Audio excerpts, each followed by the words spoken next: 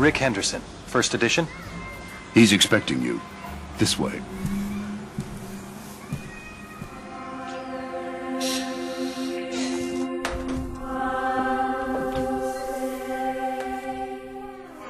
Rick Henderson. I've been looking forward to this. As have I, Mr. Alexander.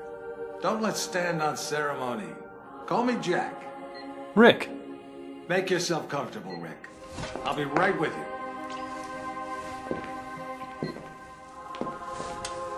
I admire your work. Real journalism. Thanks. I thought we'd start with your thoughts on the White House attack. Then discuss your tenure as director of the FBI, post-retirement reflections, whatever, and... Rick. Or if you want to sound off on politics. Rick, my apologies. This interview about me is just a cover for a more sensitive story. I'm sorry to have lured you here under false pretenses, but I couldn't risk a leak. I'm not sure I understand. Don't worry. It's the scoop of the century. If I had a dime for every time I heard that... Listen, please. It begins with a little incident at a vineyard in Chile that caught my eye some time ago. This was a family business. Fernando Delgado and his son Manuel. Well-liked, hard-working men. Have a look at the folder.